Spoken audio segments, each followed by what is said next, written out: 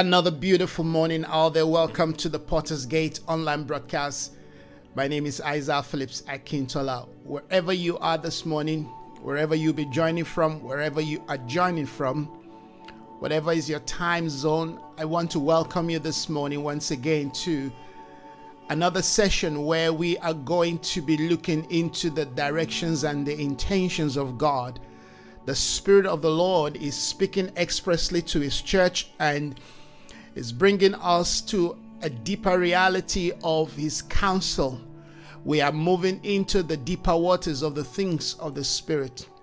We are leaving realms of immaturity. We are leaving the realms of the knees and the ankles and the waist of the things of God, as it was revealed in the book of Ezekiel. We're coming now to almost to the shoulder point, and very soon we're going to be swimming in the river of the Spirit. And I want to prepare our heart. I want to really align us to that which the Lord, amen, is emphasizing. Yesterday night I was supposed to come on just before 8. The electricity was off, so I couldn't make it. But this morning I thought, okay, why don't we just bring an introduction of this dimension of what I felt the Spirit of the Lord is steering my heart, and of course that is actually the title of this broadcast that I hope we'll be able to do on a series basis. Or I'm believing God that the Spirit of God will minister to me and grant me grace and strength, right, to bring this a word to the church, to create, if you will, a sense of direction and preparedness for the saints, so that what the Lord wants to do in this season and time, we can anticipate, we can, amen, begin to align ourselves, amen, and join into that which, amen, is required of us. The Bible talk about in the book of Ephesians that the saints needs to be prepared and equipped for the work of their ministry. Of course, there are all kinds of dimensions that needs to be looked into, that needs to be taken into cognizance as we get ourselves ready. We like it or not, the Lord is coming. And the coming of the Lord, of course, we have said this in time past, are in phases. God comes to us, amen, in the seasons of prophetic emphasis, in the seasons of prophetic realignment. There are things He wants to see accomplished and achieve, amen, for each new day, for each new season of our life. And I believe in my heart, amen, that there is a knocking at the door of the saints, or at the door of the church. There's a knocking, amen, within my heart and your heart, amen, that we've got to respond to. The Lord wants to come in. He wants to bring certain things, certain truth, amen. He's emphasizing certain things. And if you will, that is one of the reasons why, for some time now, He's been speaking to us about purity. He's been speaking to us about sanctification. And I know many of us might have been challenged, amen, in those areas. Yes, what is going on is something that, amen, the Lord has allowed to open up, amen, our heart, to open up our life, to expose us to us, so we can see, amen, that indeed we need God more than ever before. We need His ways. We need, amen, His dealings, His plans and purpose. And many times we actually assume that, all right, in this particular area of our life, that we are ready, we're prepared for the things of God, all right, only to realize that we are truly not ready. So the past, few, if you will, weeks or even months have been a time of test, has been a time, amen, of really, looking into what we are made of, amen, the quality of our life, of our faith, the quality of, of our sense of engagement in the things of the Spirit. It is important, amen, that we do not, abdicate this process, or we don't cut short this process. It's important that we open up to the things of God, It is important that we open up, amen, to the dealings of God, to the emphasis of the Spirit. It's important that we open up, amen, to what the Lord, amen, is seeking to bring out of our life, bring out of, amen, whatever situation or condition we find ourselves, amen, that may disqualify us, amen, in the greater picture of what the Lord, amen, what the Spirit of God is about in this last day. So this is a time of great preparation, as we know God has given us, amen, a decade to get ourselves ready and prepare for the next season, for the next, amen, unfolding of his prophetic agenda in the earth. And we want to be part, amen, we want to be part of, amen, the front liner of whatever God, amen, is going to be unveiling, of whatever God is going to be doing in the earth. We want to be part of those, amen, that are marshalling the advancement of, amen, God's prophetic counsel. So nothing is going to stop us, nothing, amen, is going to hinder us. We're not going to leave any stone unturned. So we'll continue to present ourselves, amen, unto God as a living sacrifice. We will continue to yield ourselves. We will continue to ask the Lord, amen, to try us, to find, to see if there is any sin or iniquity in our life. Because if there is anything that can easily stop or hinder, amen, the move of God in the life of a people, in the community, amen, is sin. And of course, sin is beyond just those big things that we look at. We have to look at, amen, what the Lord began to emphasize to me some weeks ago, amen, spot, wrinkle, and blemish. We have to look at those things, amen. These are sins that we can easily ignore. These are things that we can easily,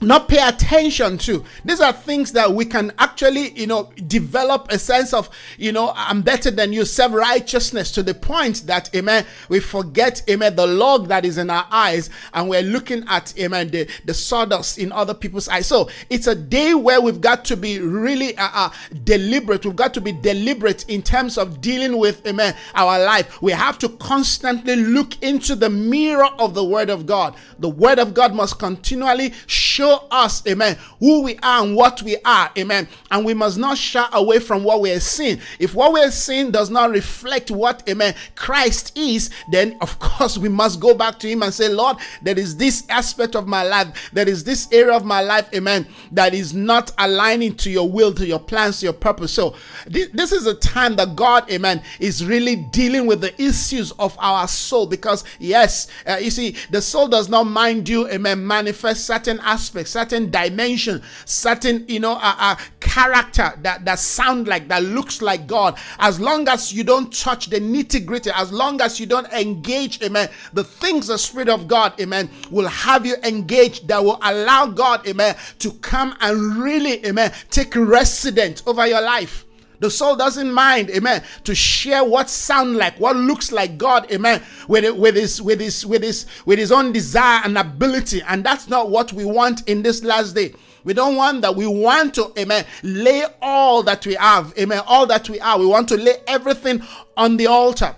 We want Christ, amen, to be first, to be the Alpha and the Omega of our life. We want him to be the one directing and motivating, amen, our intentions, our agendas, amen, our desire, amen. Yes, we want to come to that point and place where the things of God, amen, can flow freely, amen, through our life. We want our life to be able to reflect that, river of God, amen, that is streaming, that is pouring. My son was just asking me before I came to broadcast. He was reading the scripture where, God says, the old heaven will pass away, and a new one will be ushered in. The old earth will pass away, and he was saying, does it mean that there's not going to be water again? And is the water going to be green? Well, I didn't really answer him, but as I was just, about to broadcast, the answer came. The Bible says that, that there will be a river. In the book of Revelation, the Bible says there will be a river that will be flowing, and that river will be for the healing of the nation. So it's still water, and of course, I'm going to give him this answer. There's going to be a river that will be flowing. There's still going to be water, but the difference, amen, the difference now is that this water, amen, is a water that can bring healing to the nation. All right, Jesus on that day, Bible says, he stood in John chapter 10. He said, "Is anyone thirsty?" People have been drinking water, all right?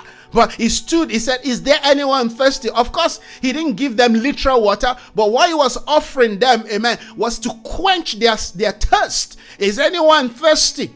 And that's what we want to do, amen. We want to come to the point and place where we're not running after things, all right, that are temporal. Is there anyone thirsty? Let them come and drink of me. Jesus said he is a fountain, amen, of living water. So that's where we want to get to, amen. And I hope he's listening to me. I'm sure most time he listens to my broadcast, so maybe he's also getting this answer. All right. You know, what we want is the living water. Living water, a water that can make things. The Bible says, wherever that river flow, amen, the things come alive, amen. Yes. The trees, the Bible says that this water flow through, amen. The Bible says they bear their fruit in every month. This is the book of Revelation.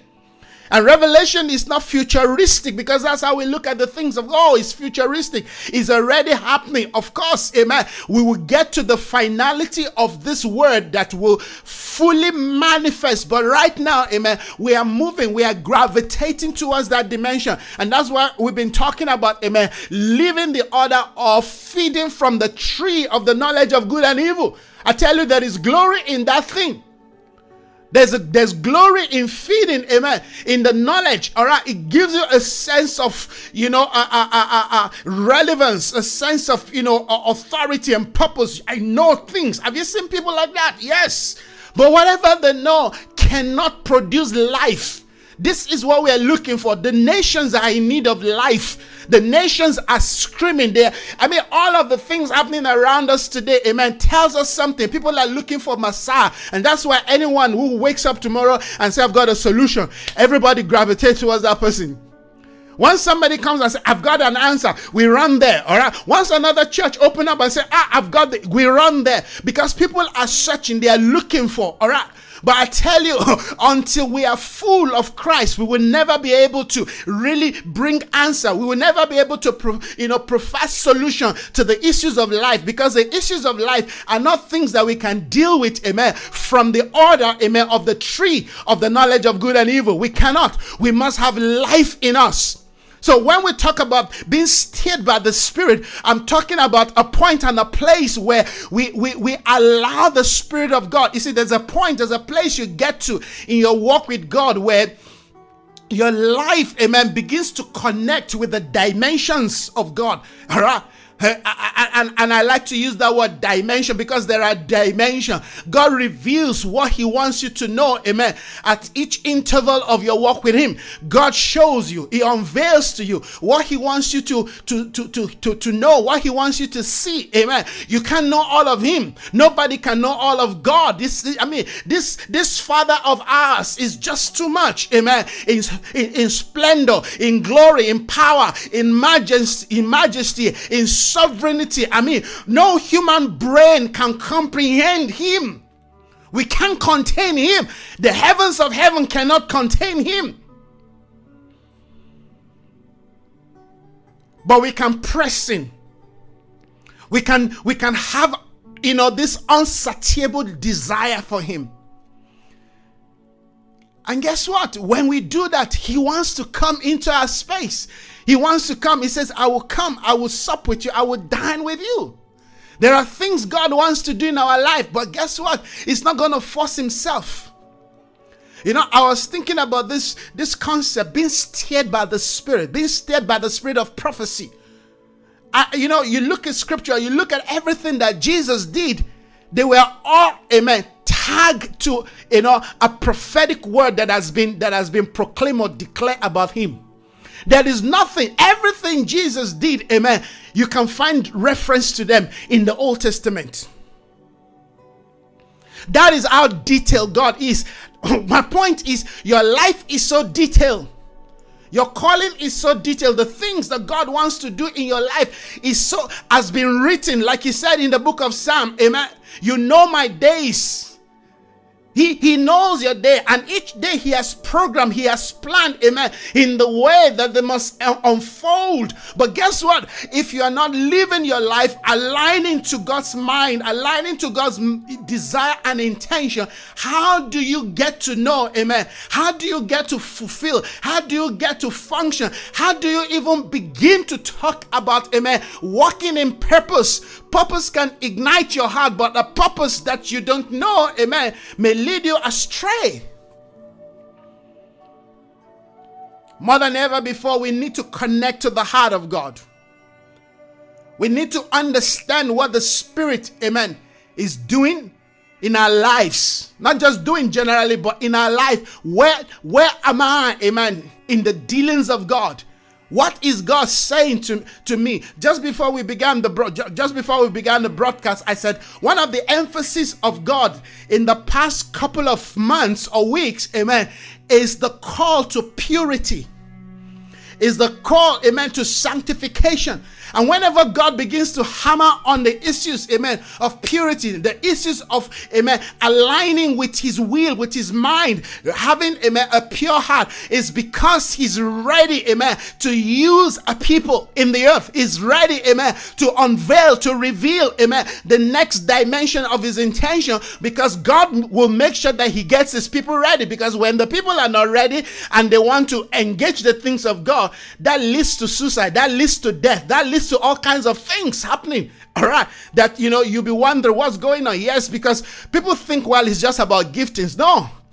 Before the giftings, purity must prepare the ground. Amen. We must have a heart that is totally focused on the Lord. We must have minds, amen, that are aligned to his will. Amen. Our life must be open unto him. We must remove all. Have you noticed whenever God wants to come to the camp, he tells the people to do what? To go wash, to go get themselves ready. All right, I'm coming down. Tell the people to wash. Tell them, amen, to get rid of the accursed things, amen. Whatever is in our life that is not, that will hinder or that will, cause God to turn away. We've got to get rid of them, because when he comes into our space and there are all kinds of things, amen, that are unwanted, amen, those things can incur all kinds of wrath, and we don't want to do that. You want to get yourself, amen, ready and prepared before the guest comes. So the Lord is speaking to us. God is stirring our heart and is igniting our spirit.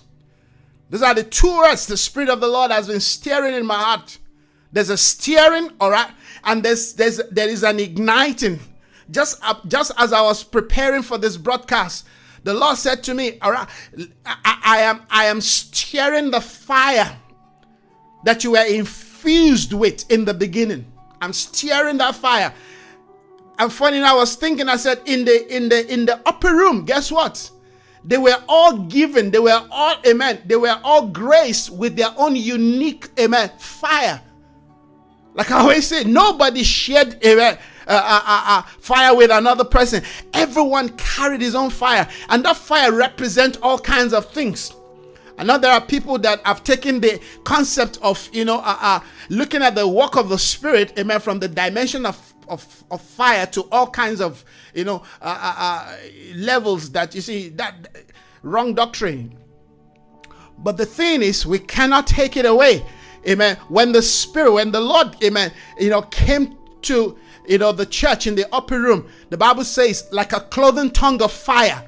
Like a cloven tongue of fire, it fell upon each of them. Each of them. Nobody, no pastor was given a fire and I said, well, you can share to everybody. I mean, this morning the Lord was reminding me of that. Everyone had his own fire. Everyone was ignited. It means that the Lord, amen, believed in everyone. That 120 people that were in the upper room. They all had a fire. They all carried something. They all carried something that came from heaven. That's the point that I'm making. They all carry something, amen. Regardless of how damaged they were, regardless of what people say about them, regardless of how they look, amen. This issue of, female are not allowed to preach in the church. They were female there, amen. They had a fire. You see, when we begin to go back to the Word of God and we allow the Spirit of God, amen, to speak to us, we will stand, amen, without doubt and proclaim and declare the mind of the Lord. You see, because this is not just, no, it's not about what somebody thinks or what somebody says. It's what God has said. What God has said should be, amen, our desire and our expectation. I will not seek, I will not desire something that is lesser than what the word of God, amen, has written. 120 people were in the upper room. Yet we know there were leaders there. Yet the Lord deems his feet, amen, to give each one of them fire. Remember, God doesn't waste things. He doesn't give things because he likes your face, or because, well, you're also there, so let me give it to you. No, when God gives, it gives because there's a mandate, there's an objective, amen. There's something you see, that is what, amen, Pentecost is. And Pentecost, we say, amen, is about the completion, amen, of that which God wants to do through a people. Pentecost, amen, represents, amen, 50. It's the point, is the place, amen, where we move into, amen, the tabernacle, where we move into, amen, the holies of holy, amen. After Pentecost, amen, is the feast of tabernacle. It's amazing that today we still do not fully understand the gifts, the ministry of Pentecost. I'm talking about being steered by the Spirit. You see, there is a Passover, there is Pentecost, then there is tabernacle. The tabernacle, amen, is the feast of feasts. Of course, between those, there are other, little feasts. There were 7 feasts, but those 7 feasts, amen, are divided into 3, amen. Passover, Pentecost, and the tabernacle. Now we're moving. You see, we can't move beyond. Oh, Lord, help me. We can't move beyond Pentecost. We cannot move beyond Pentecost. So we're entering into the holies of holy, into tabernacle. Hallelujah. We want to go beyond the veil. If we have not brought our soul to the place of death, if we have not, amen, crucified the soul, if we have not truly, fully embraced the cross, if we're not living via, amen, a life that is totally entrenched in the ministry of light, amen, and bread. Thank you, Father. All of this, many of the things that we are teaching today that we call, depth of revelation are still Pentecost. But we need the Pentecost because there is no way we can move on with God, amen, if we are not grounded. Hallelujah. God does not believe in shunting. You know what shunting means? Amen. You look for shortcut. Amen. God doesn't believe in automatic promotion because you're so good in one class. Suddenly I can throw to the next. No. You have to go through that class, amen, and take the next class. That is because, you see, in the things of God, there are no presumption. You cannot presume in the things of God. No, because today you can know. I mean, Peter know today. The next day he is saying, well, I don't know him. That's how it is in the things of the Spirit. We have to go through each class. You have to go from, amen, the Passover, amen. Yes, you have to come from the Passover. Then you have to come into Pentecost. Passover, we will talk about, death and, and in resurrection and all of that. Then we come into, amen, the reality of Pentecost. The church, for the past few decades, and maybe, if you will, century, I've been roaming around Passover. And there are people today who have left Passover. We have brethren, we have people today who have really, fully entered, amen, into the tabernacle. And that's why when some of these people speak, we say they thunder. We look at them, we're like, what are they talking about? Because we cannot comprehend a revelation we have not, amen, experienced in intimacy. We cannot comprehend the things of the Spirit when we have not experienced the God, amen, of the Spirit. When we have not experienced Christ, how do we begin to talk about the depth of the things? Paul talked about, amen, depth in the things of God, height, width, length, breadth. All of these dimensions, amen, we have to come into, but we have to, amen, take the class one step at a time, one day at a time. We have to pass the process. We have to crucify. It took, amen, Paul close to 20 years for him to say, it is no longer I who lives. You see, that is not something you just declare in confession. That is a proclamation. That's an affirmation. That is, amen, a statement you make because you know that indeed you've been crucified. When you've been crucified, your appetite changes. When you've been crucified, hallelujah, your appetite changes. When you've been crucified, your diet changes. When you've been crucified with Christ, guess what? Your garment, your apparel changes. The way you appear, the way you look appears. When you've been crucified with Christ, guess what? Your identity is reformed, is transformed. Listen to this. It's not you talking about it. People will see it. When you see a crucified man or woman walking on the street, you will know. You don't need, they don't need to put it on their forehead, I'm crucified. Everything about their life will tell the people, this one is crucified. That's a living dead person walking. That's a dead man walking. That's a dead woman walking. You don't need to announce it. It's not how big your revelation is. It's, hallelujah, it's what is emitting out of your life, hallelujah. It's what is oozing out of you, hallelujah. It's something about the glory of God that is manifesting. You can't fake it.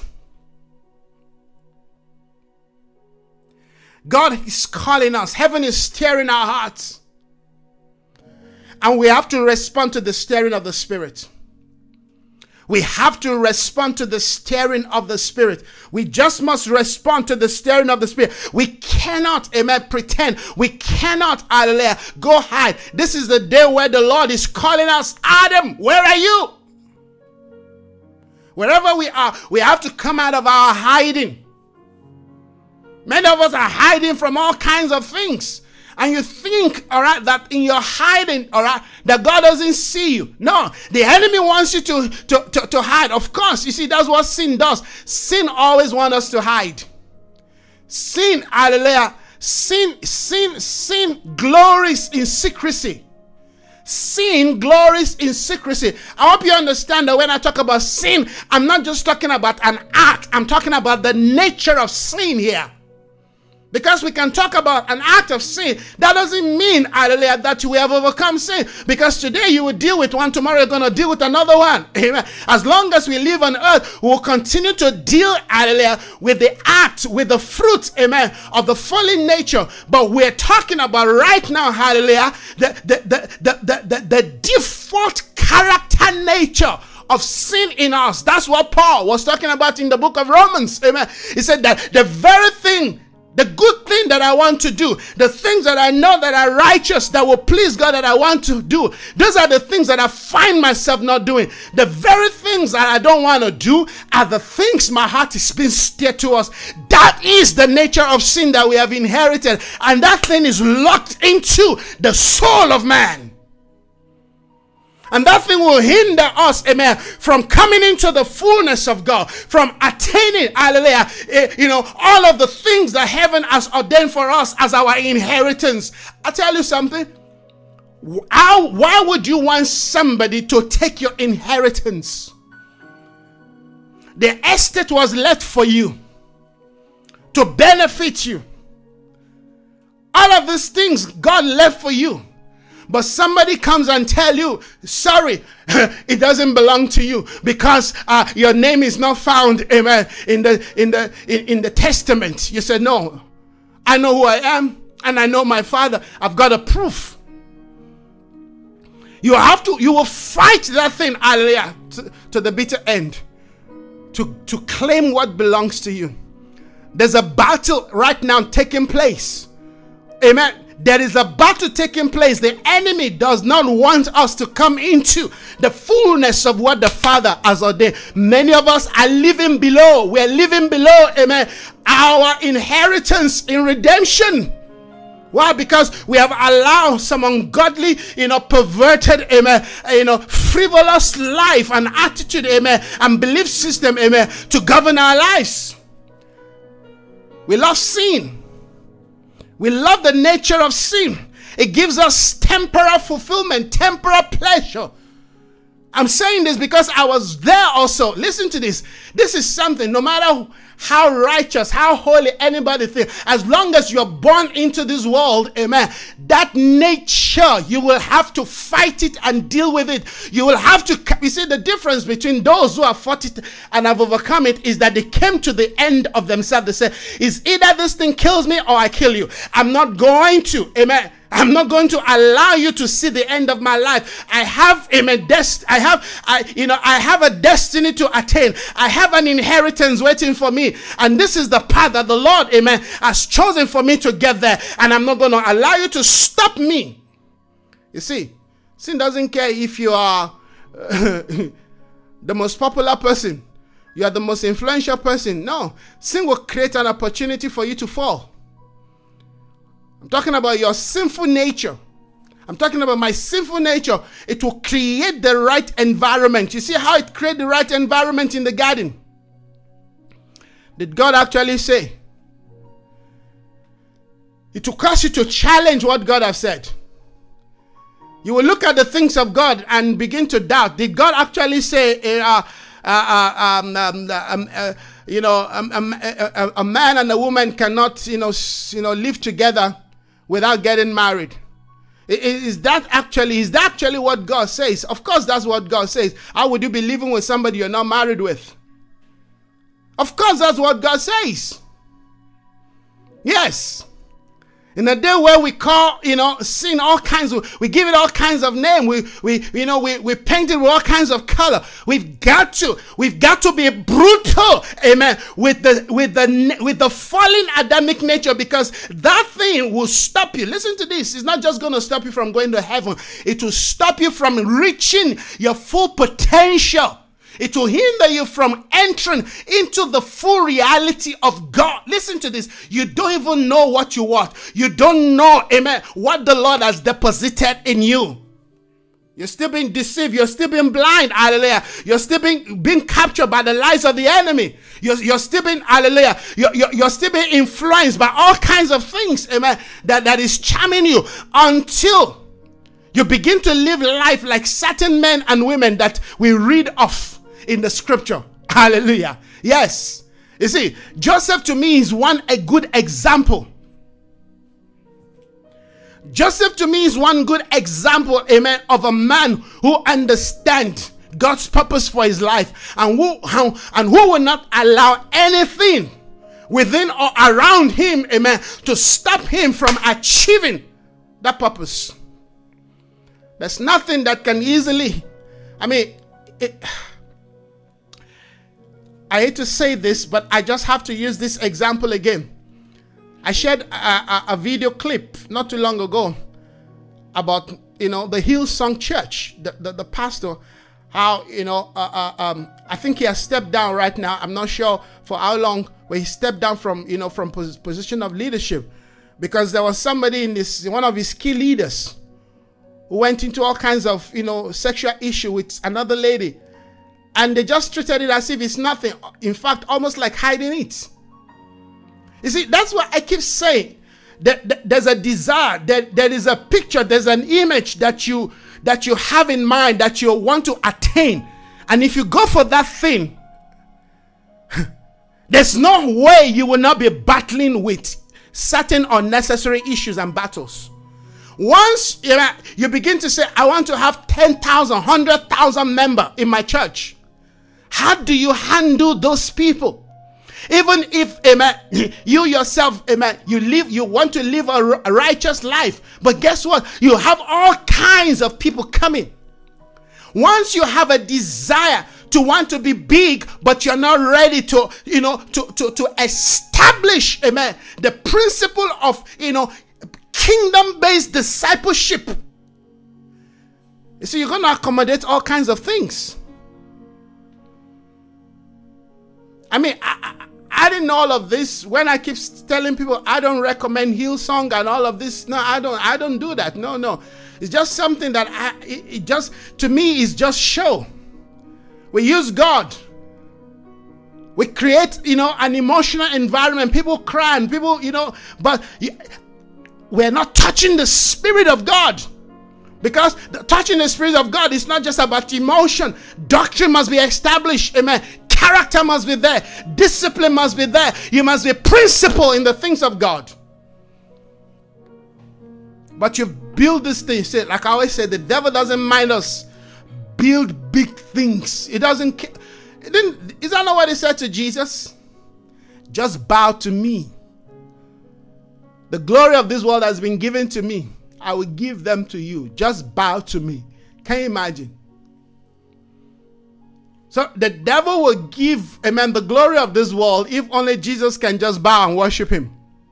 Did you see what the devil wants in your life? Who do you worship? Who do you worship? What do you worship? You see, we pay lip service to God. Hallelujah. God is my Father.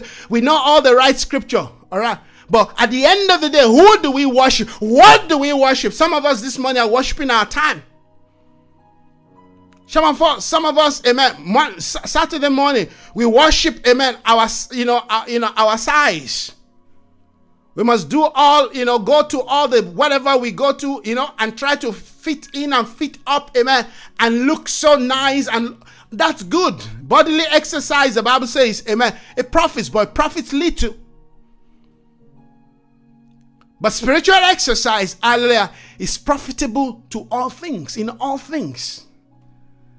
You cannot walk with God if you are not determined to want to live against the odds, to want to swim against the tide. If you want to live for God, hallelujah, you want to be a person of the Spirit, you want to be stirred by the Spirit, you want to be motivated by the Spirit, then you have to hate the values of this world. That's what it means to hate the world. Hate their value. Hate their identity. Hate their culture, because their culture, amen, is toxic. Their identity, amen, is compromised, is Babylon, and they know it. Many of them know that they're going to hell. They already know it. They talk about it openly. You have to make up your mind. This morning, once again, the Lord reminded me some things, and I said to God, it's all about you. Nothing else. I have nothing else to live for. I'm not living for a ministry. Ministry must flow from a position, amen, of relationship with Him. Ministry, amen, is carried out from the ascended realm. You cannot do ministry, amen, because you have an idea, because you feel something, because you just speak something in the spirit. No, ministry flows from above. It flows from the presence of God. It's not just a calling, amen. It's a relationship. Let me say that again. Ministry is not just a calling, it's a relationship. And nothing in the world must tamper with that relationship, or else. The Bible says, and Samson did not know that the Lord has left him. Or else you will carry on doing ministry. Meanwhile, you've left God behind, or God has left you. I'm talking about how do we maintain, amen, a life whereby we are constantly being steered by the Spirit. When I look at the life of Jesus, you see how he was steered, he was moved, motivated by the Spirit. He didn't live his life, amen, at his own script. He lived his life and functioned based on, amen, the things the Father has highlighted for him. Whatever you're doing today, is it being steered by the Spirit? Is it being motivated by the Spirit? Or are you just flowing with the flow? You're just going with the Joneses, doing your own thing. Amen. Is that what you're doing? Or you really, you see, when you live a life that is directed by the Spirit, the first thing, amen, that you're gonna have, amen, is peace. The peace of God, amen, will be anchoring your heart. You will have a sense of connection. You will have a sense of contentment. You will feel fulfilled and content no matter what, amen, you don't have around you. You will feel this sense of, thank you, Lord, rest. But when you don't have God in your life, I'm telling you, no matter what you have in your account, no matter what people promise, no matter what's going on, your eyes is all over the place. You see, it's easy to identify where we are. We have to continually remind ourselves as the world continues to, nosedive, as the values of life, society continue to drop. We have to, amen, be determined. We have to be deliberate, amen, in living a life, amen, that is mountainous, in living a life that is climbing the hill of the Lord. We have to be determined to swim, to ride against the tide. We have to be determined, amen, to keep the faith, hallelujah, to press further into the mind of God. So when the world says, let's go this way, you must understand what the Spirit is saying. So you don't follow. You follow the voice of the Lord. I'm talking about being steered by the prophetic spirit.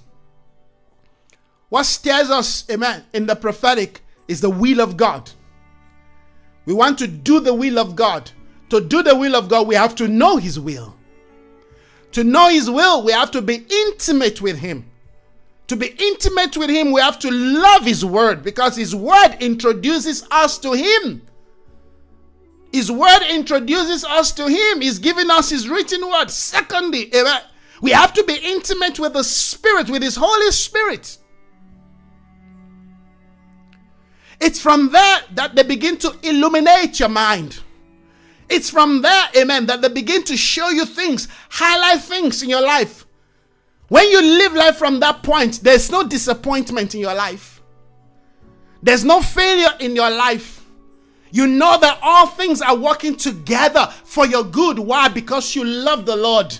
Loving the Lord is not just about getting something from Him. It's about pleasing Him. It's about honoring Him. Hallelujah. It's about bestowing upon Him what He deserves as a father.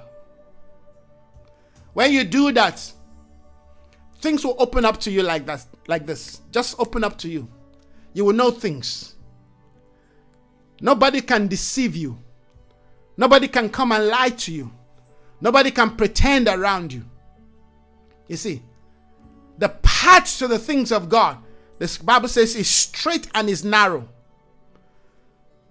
You have to come to a point where you decide, this is how I want to live my life. Not because of what I'm going to get, but because I know it is the right thing to do.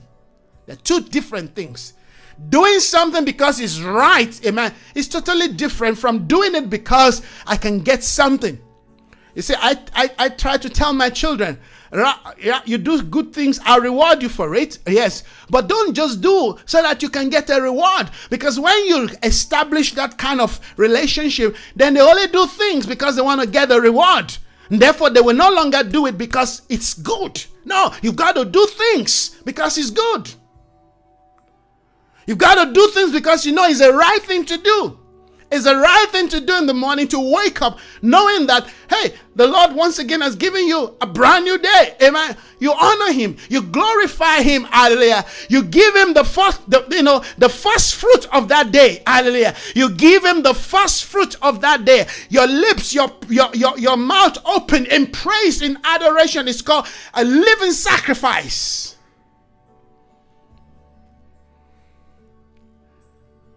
It's the right thing to do, to say that, hey, the work of God, amen, is in need. I'm going to support it. Somebody say, well, I'm not led. How can you be led?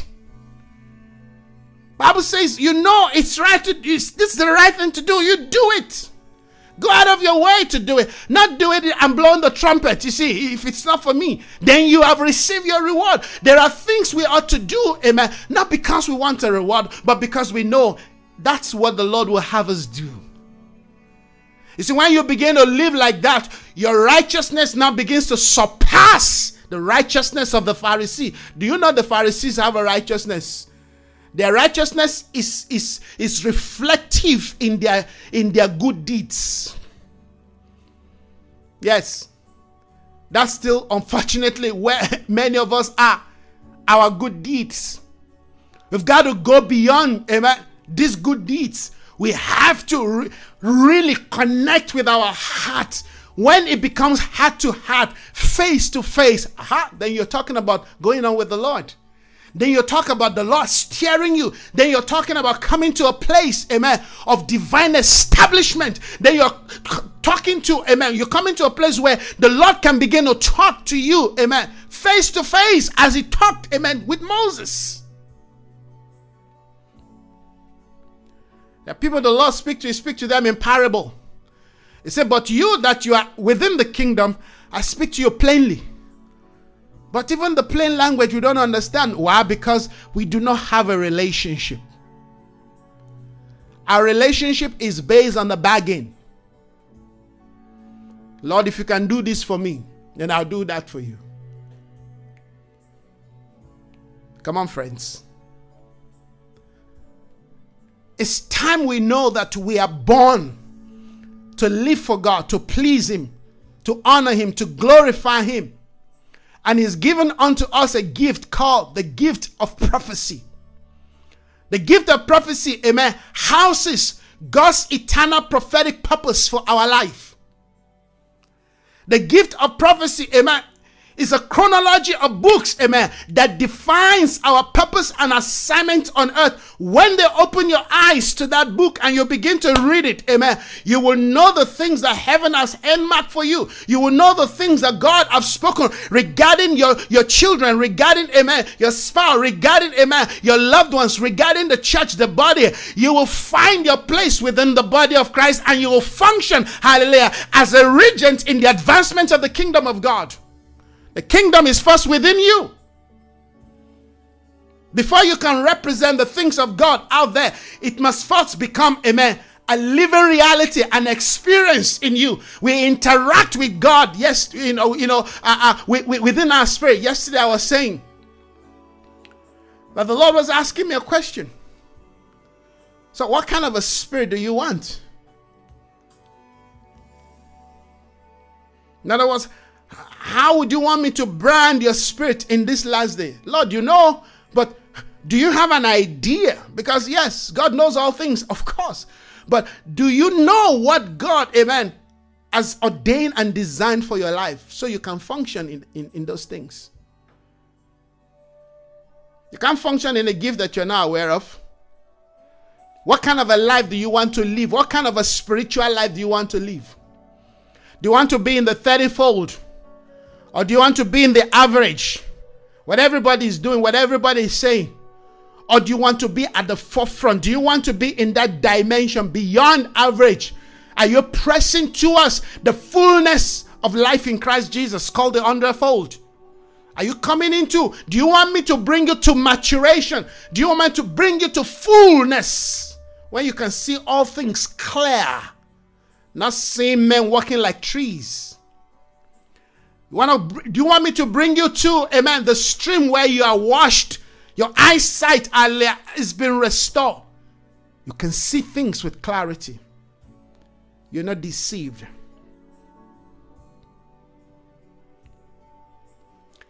There are powerful prophetic, amen, words that we need to look into.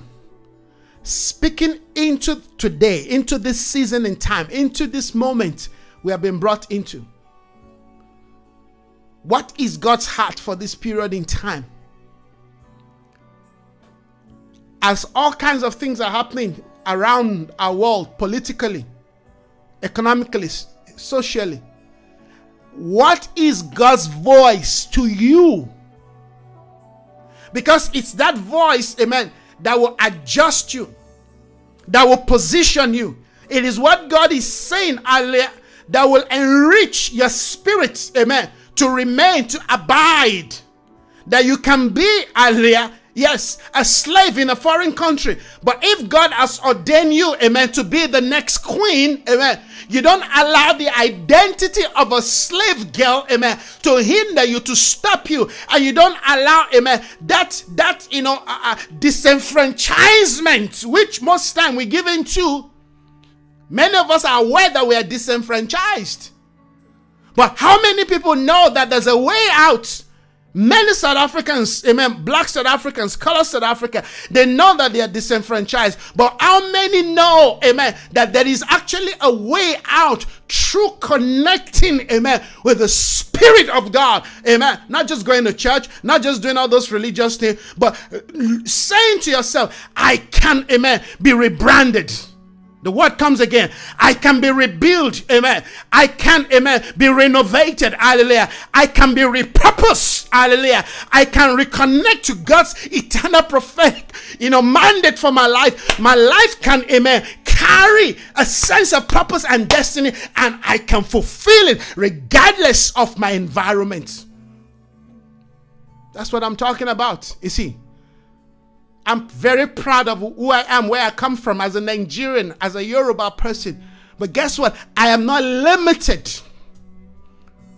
No, I'm not disenfranchised by whatever anybody says about where I come from. No, it doesn't limit me. Because if any man be in Christ, that's the criteria. If any man be in Christ, not with Christ, not going to church, not being lay hands on by the apostle or the prophet. If any man be in Christ, that's the criteria. If any man be in Christ, and any man means your spirit. So we're not talking about the male man.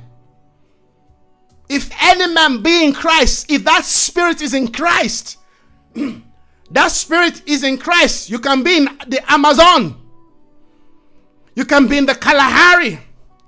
You can be, amen, in the Sahara Desert somewhere. You can be way down, amen, in Mexico under, amen, the drug dens, or you can be way down somewhere in Nigeria, or where girls are, are being trafficked. Come on, wherever you may be, listen to this. If you can find yourself, your spirit in Christ, you can be changed and be transformed and be catapulted from where you are to the place that heaven has ordained you. That's the story of Esther.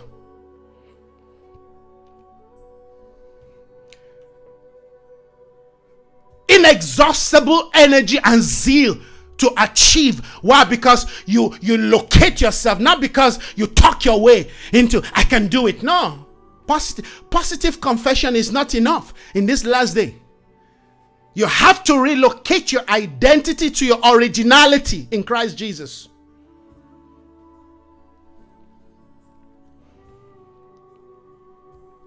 Naturally, the things we have done and we're doing, they look impossible, they sound impossible.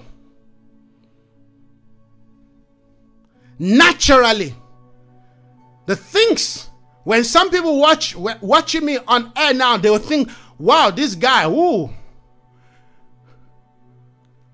But they don't know it has taken 12 years of consistency, 12 years of building and building and building, and yet we have not even started. We're just scratching the surface. We're just beginning. I'm saying that every day of your life, you wake up, you determine, this is who I am. I am the righteousness of God in Christ Jesus. My life is sourced in Christ. I live by the authority and the wisdom that is flowing from Christ. I am rooted in Christ Jesus. I am not dry because I am planted by the stream of living water. I proclaim that this day that my life has fallen in pleasant places. I have a goodly heritage in Christ Jesus. I declare that this day the light of God shines over me. Therefore there is no darkness in my life. I am healed. I am transformed, restored. Hallelujah. You proclaim it. You declare who you are. You let the devil know. You let principalities and power know. And then you go out there and represent Christ. You will see that even in a foreign land, a foreigner can become a prime minister. A foreigner can become the queen. God is no respecter of man, but is a respecter of our principle in true identity. Do you know who you are? There's a spirit in man. Elihu said, the Spirit of God gives him inspiration. Not what you read, amen, in Harvard's, business school. This good, I read them too. But it is the Spirit of God that steers. You can read things and forget. But when the Spirit of God, hallelujah, amen, is allowed to use what we have read, to use, amen, our hard work, oh, we can do much more. We can do the impossible. Isn't that what the Bible says? I can do all things through Christ who strengthens me. Nothing shall be impossible to them, hallelujah, who believe. When you believe and your belief, amen, aligns with the right spiritual philosophy, with the right mindset, amen, with the right doctrinal foundation, with the right spiritual footing, when your belief, hallelujah, is aligned to what God says about faith, I tell you, God will make sure that heaven and earth cease, but his word will come to pass.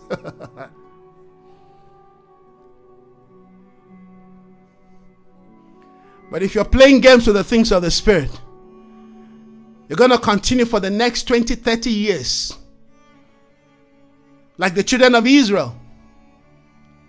They thought they were, they were trying to be fast with the things of God. Listen to this. God allowed them to be roaming the same mountain. Joshua, go tell them you've dwelt too long on this mountain. In 3 days' time, you're breaking the camp. You're going forward. You're ready. He said, when you see the priest of the Lord carrying the ark of God on their shoulder, you follow. Friends, God is giving us a matching order. It's a brand new day. The kingdom of God, amen, is moving further again. Are we ready to scaffold and move to the next intentions of God for our life? We cannot move. There are weights in our life. We cannot move if there are weights. The Bible says, cast off every weight and sin that can easily beset you. Yes.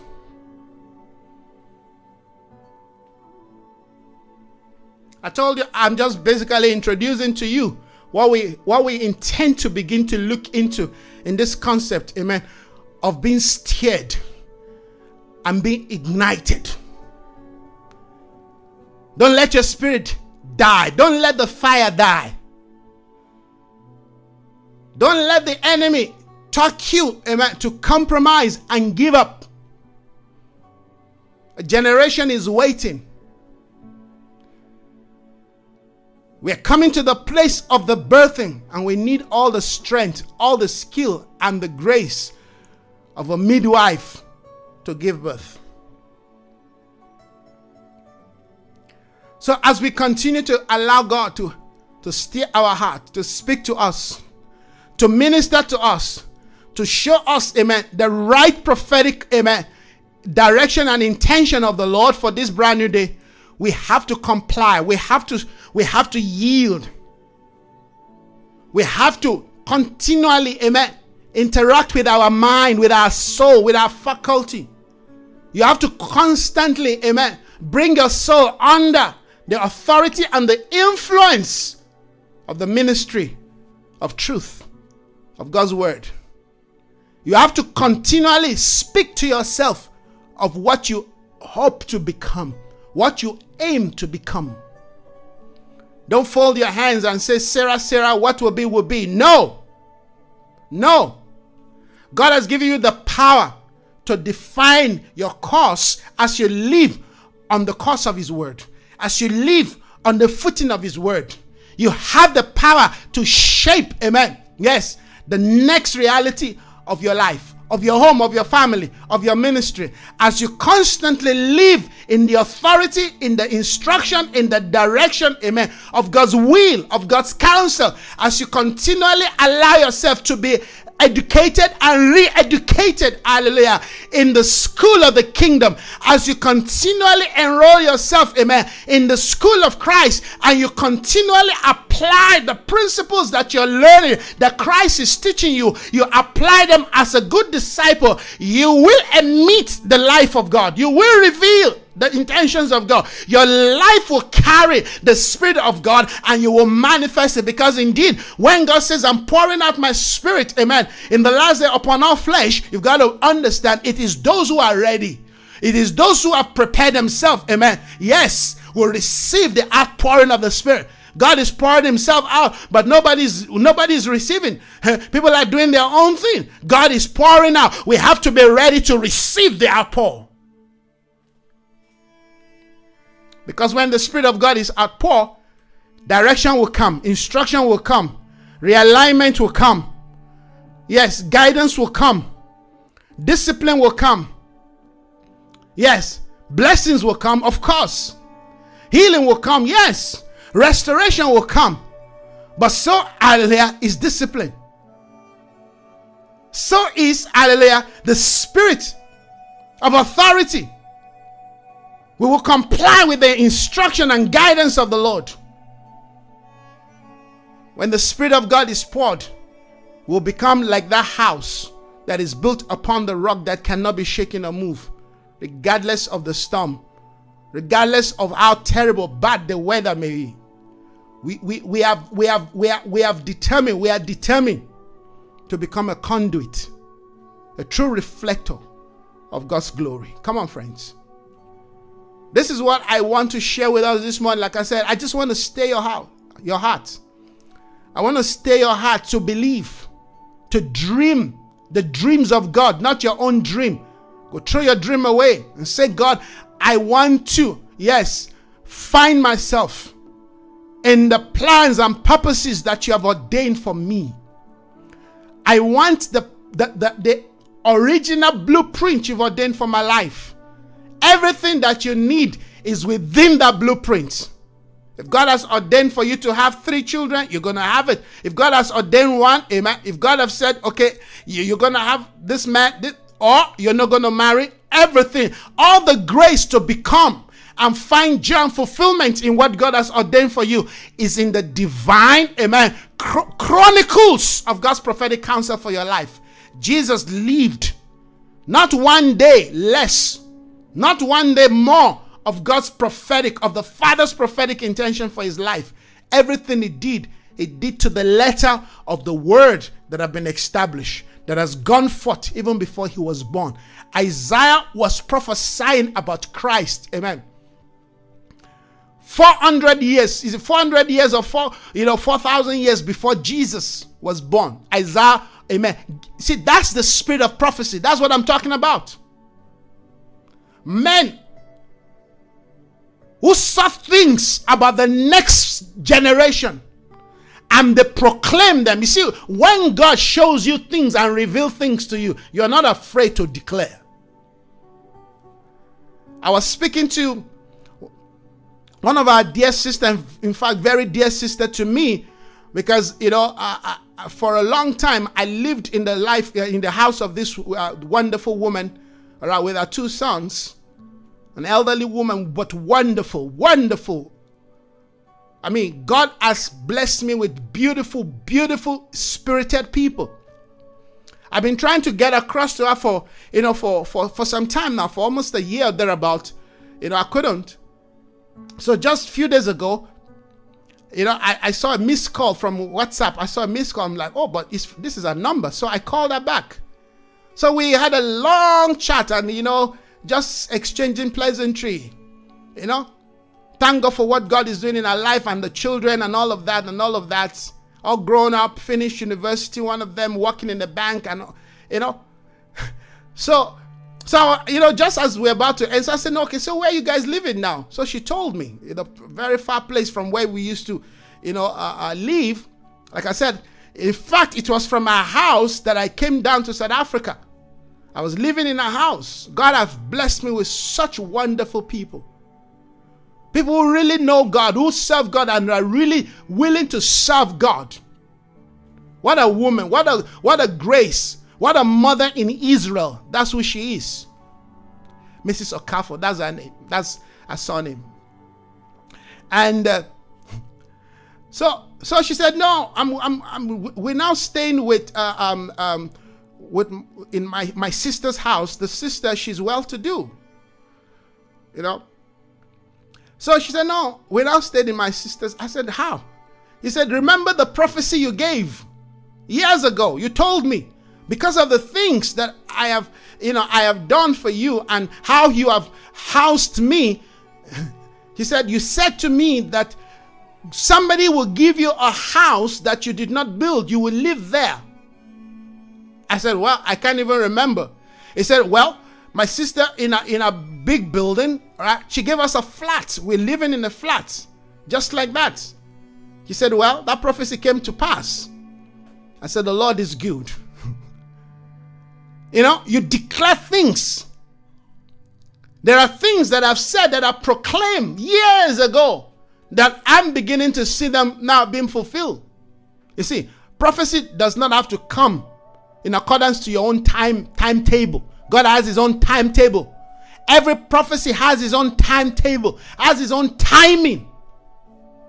And that's where many of us miss it. Or some of us say, that man, he gave a wrong prophecy. No, you got the timing wrong.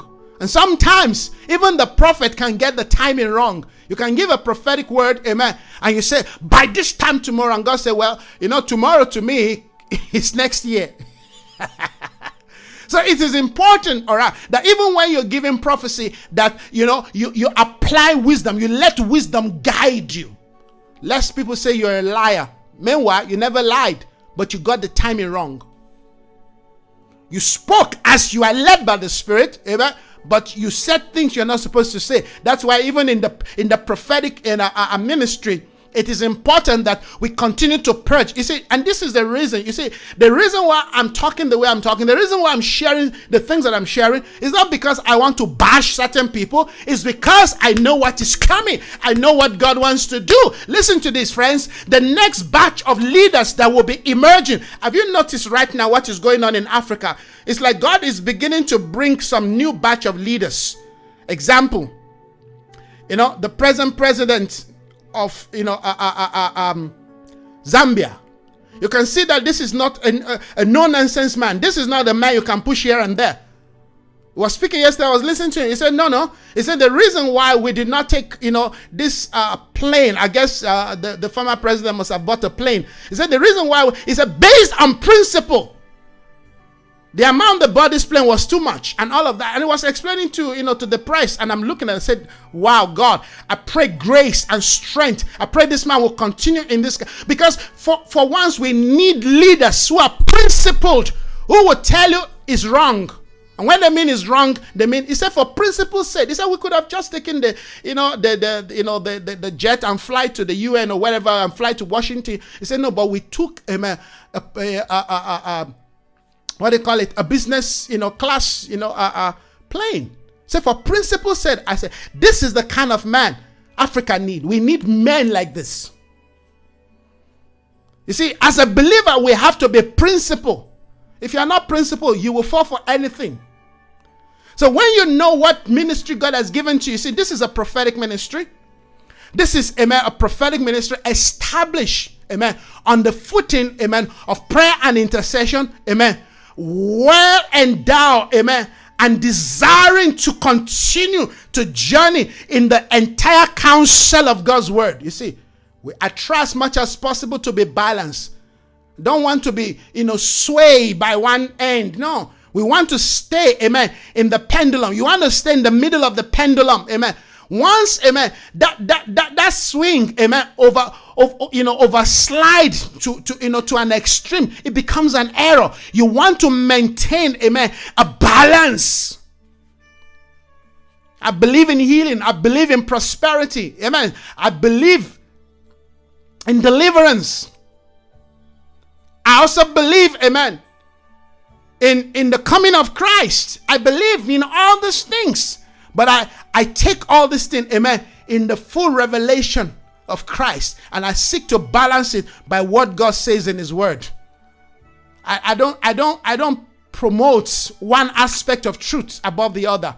I believe the Lord, amen, that once Christ is the center core, the center focus of what we're doing, you will know that at least nothing will go wrong. We pray that nothing will go wrong. As long as we have a conscience that is forever being cleansed and washed, amen, that the blood of Jesus is speaking constantly on our behalf, amen. Yes, as long as we continually allow the word of God to speak to us, and when the word speaks to us, regardless of how we feel, we respond. I tell you, the Lord will continue to keep us. It's not by might, it's not by power. So this is what I believe. This is what, I know God is doing. So this woman said, no. That prophecy you gave came to pass. We've been living there, me and my children. God is good. God's word indeed is faithful. God is faithful to his word. But are we faithful? Are we seeking to? I'm not saying compare your faithfulness with that of God, but I'm saying, come on. We're called to be faithful. To be faithful means to be committed to what you believe, to what you know. That's what it means to be faithful, that, amen, I can count on you. That come whatever. Tomorrow I can count on you. I can knock on your door and you will open. You won't say, "Ah, no, no, no. Today I'm not going to allow you in because I don't feel." Regardless of how you feel, you know you need to do what you need to do. That's what we're talking about. That is the ministry of faithfulness. And may God continue to empower his church to be faithful in this last day. Because indeed, we can do, amen, with men and women who are committed to the things of God. We can do, amen, with men and women, amen, who are faithful to the things of God. Amen. Not people who allow their feelings to drive them. Today, crucify him. Tomorrow, Hosanna in the highest, is the son of David. Next tomorrow, crucify him. No, we cannot build a lasting legacy. We cannot build the things of the Spirit, amen, on faithfulness. We have to remain faithful. Faithful to the cause. We have to remain faithful, amen, to the calling, to the mandate, to the vision. We have to remain faithful to the cause of the kingdom. You know, I keep asking myself, if I don't do what I'm called to do, somebody else will take my place. I don't want no stone to replace me. While I have breath in me, I will continue to proclaim. Until my dying days, I will continue to declare. Until my last breath, I will continue to declare. You know, I remember I used to watch Ryan Bonke before he died. I mean, at his old age, fragile. You see the man, he is still broadcasting. I mean, I was touched by this man. At his old age, you would think he would be resting somewhere, maybe just reading his Bible. He still comes with his, frailty. This was a man who went all over the world preaching. I mean, that man did a lot for this generation. He's an evangelist. I'm not an evangelist. I'm a prophet, but he's an evangelist. But I honor the grace and the gifts of this man. There are many like that.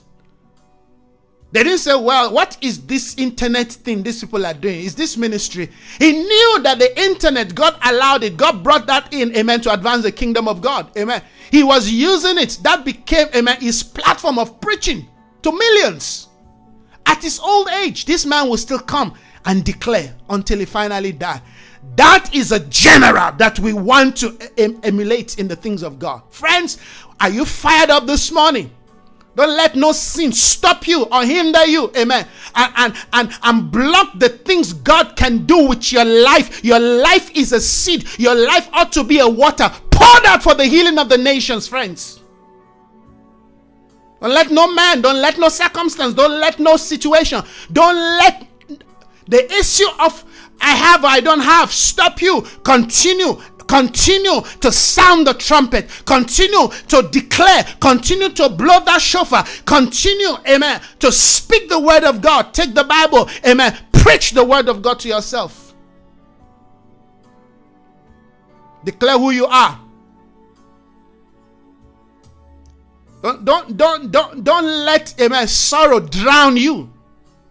The enemy is very good. I've told you before, you hear men of God that become depressive. How can a man of God become depressive? But guess what? I know what it means to be depressive, because if you go on that path, if you allow life, particularly domestic issue, amen, challenges, lack, need, amen, to get too close to you and begin to wear on you, I'm telling you, you will go into a depressive mode. I was in that position some time ago. And then you begin you want to feel like, God, I'm done, I'm tired. Surround yourself with people that can motivate you, that can encourage you. Call a brother or sister that can pray with you. If you can't get hold of me, pray with me. And of course, many of you, you know you can get hold of me. I'll pray with you. I'll encourage you. That's what I do. That's where I am. Many people think my ministry is just on the no. Most of the ministry, amen, are done, amen, at the back end. At the back end. I have a one-to-one. You know you have, amen, an open door. I have an open policy with you guys, amen. And anyone out there, as long as you know you're not coming to take my time and telling me all kinds of things that are not aligned, or else I'm just going to yeah. That's the truth. There are people that just want to take your time. They just want to, waste your energy. They don't want to be healed. They don't want to be restored.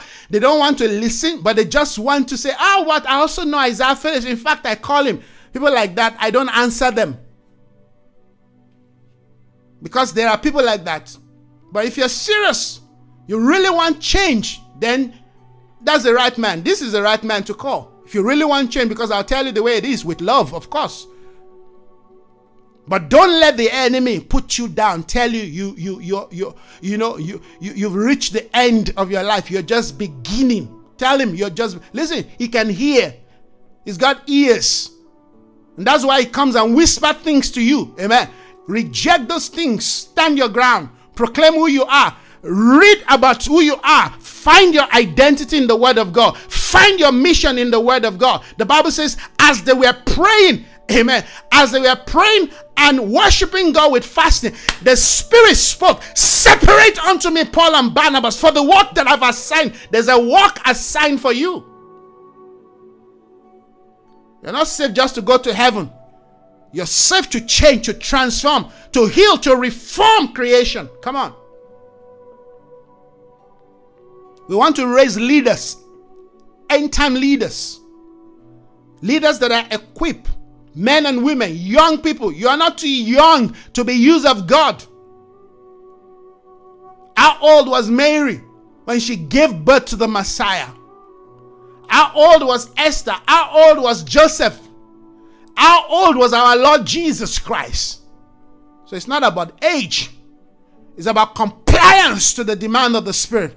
It's about yielding yourself. It's not about saying, I'm still young. I can still run around, can still do my own thing. No, Jesus at the age of 12 was committed to the cause, to the business of heaven.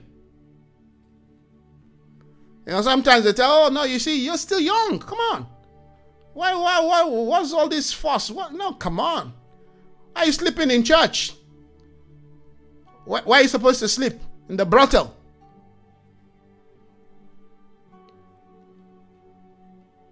We want a generation who understand what is at stake. There's a world the enemy wants to take down to hell. And they're no longer hiding it.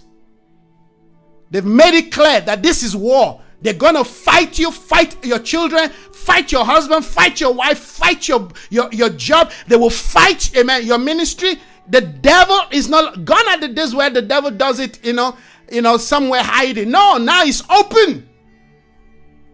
So you've got to wake up earlier and also, roll off your sleep and say, yes, come, have my day. Make my day. Oh, Rabasotombregiata.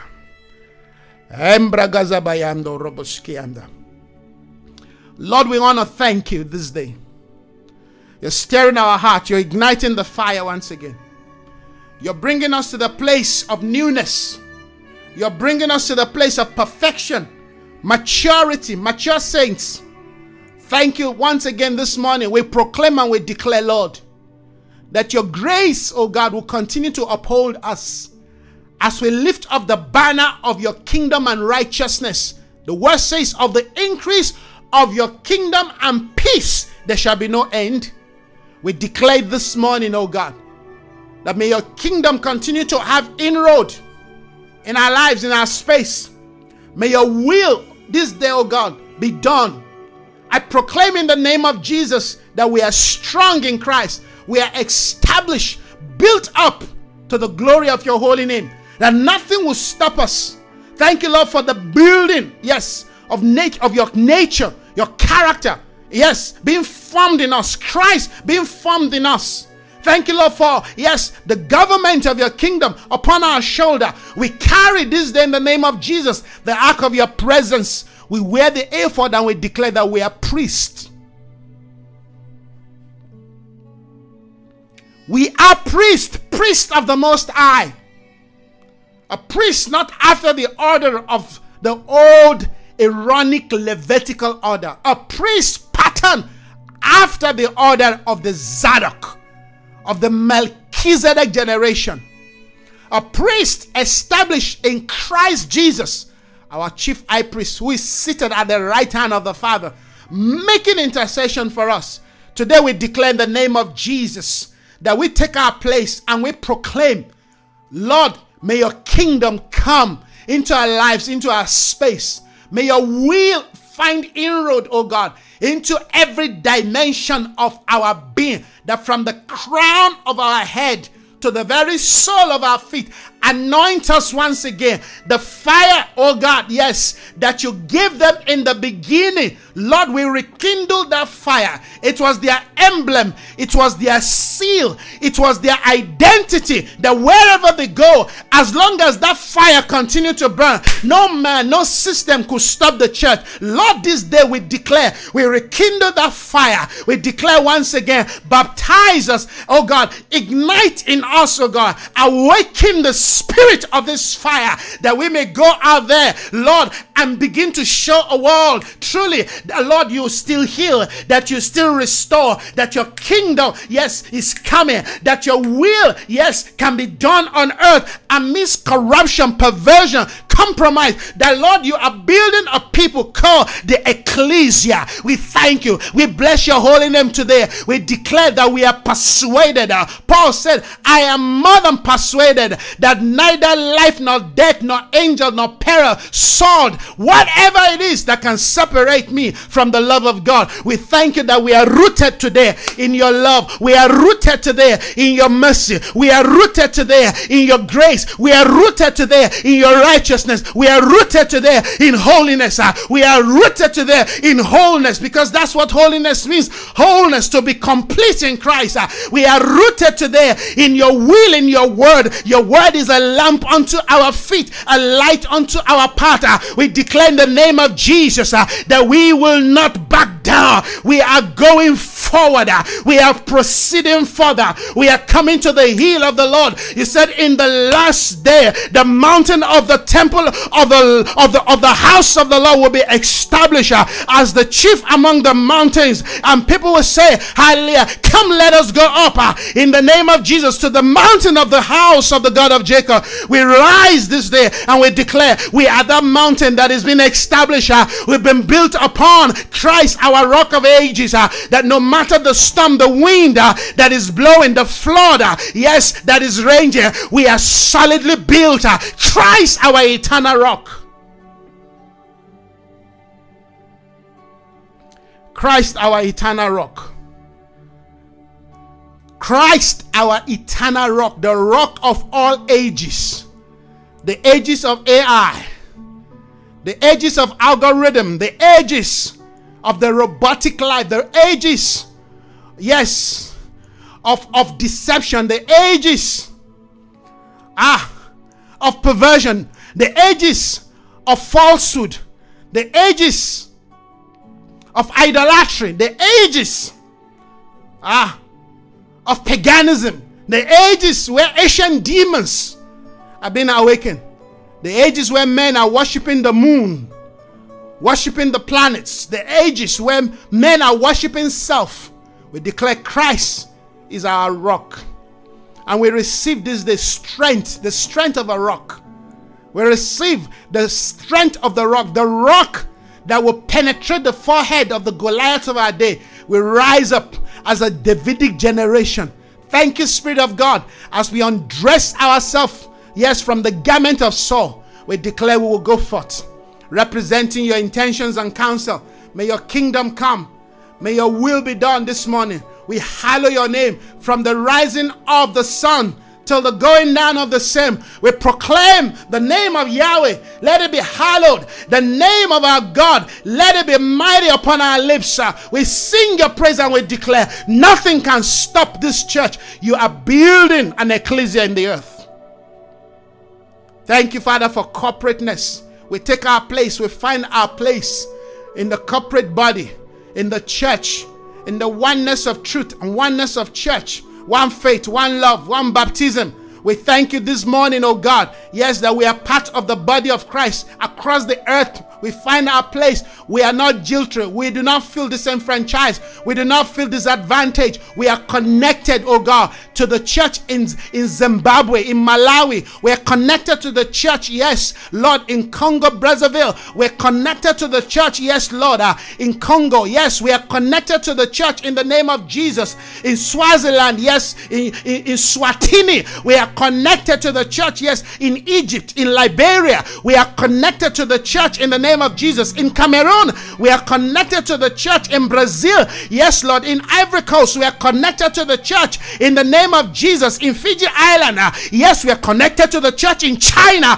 we are connected to the underground church. Yes, in North Korea, we are connected to the church, oh God. In Japan, we are connected to the church. In Australia, we are connected to your church, Lord. In America, in Europe, in the name of Jesus. In France, we are connected to the church of the living God. In the Philippines, we are connected to the church of the living God.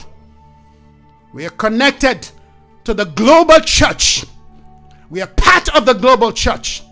There is nothing the enemy can do to stop us. We are one. We share life with our brothers. We share grace with our sisters.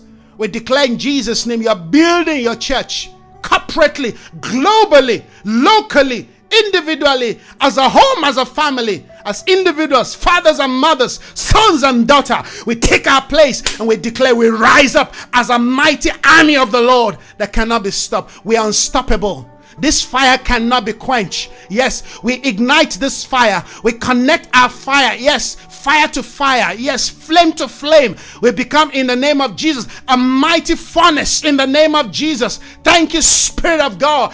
Come, we declare, Maranatha. All glory. Friends, this is how we do it.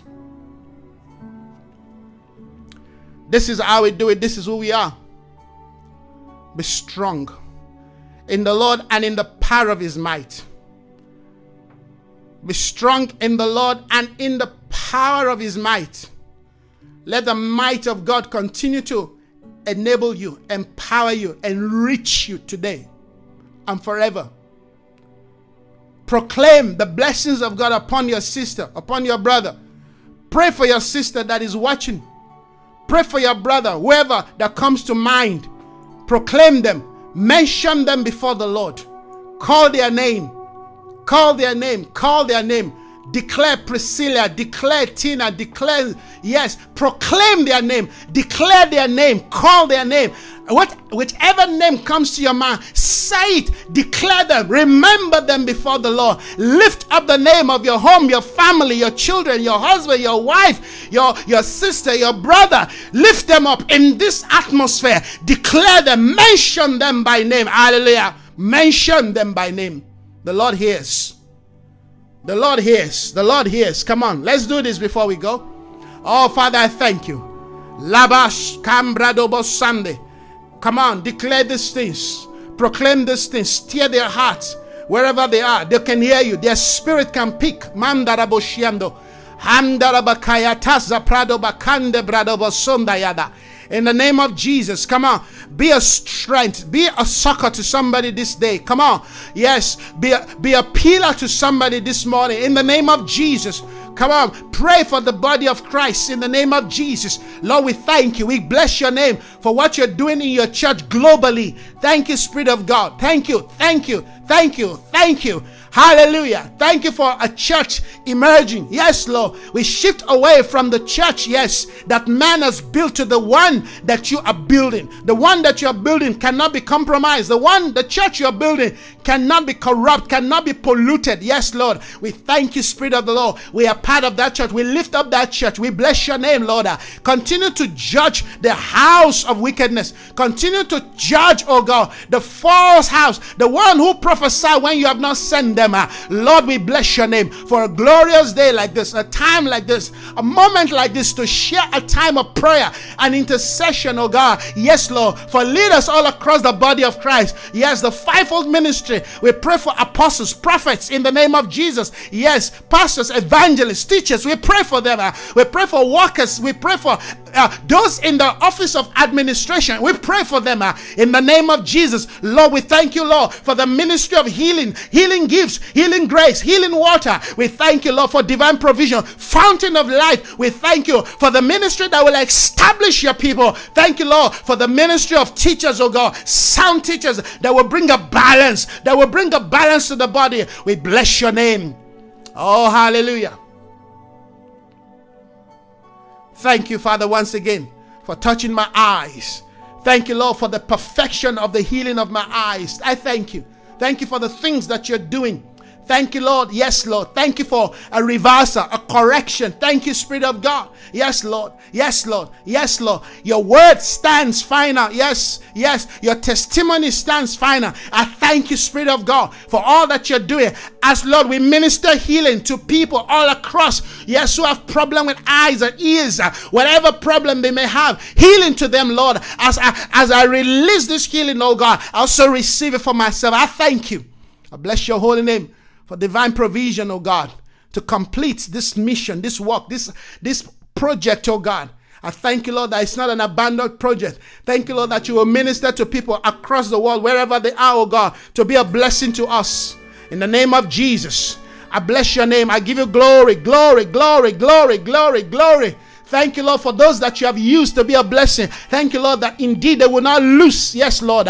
Yes, their reward in Jesus' name. Thank you, Father, for stirring their hearts, oh God. Thank you, Lord, for favoring them. Thank you for opening doors for everyone who have given, who have been a blessing to this project of my office studio. I thank you this morning for their life. I pray for them, Lord.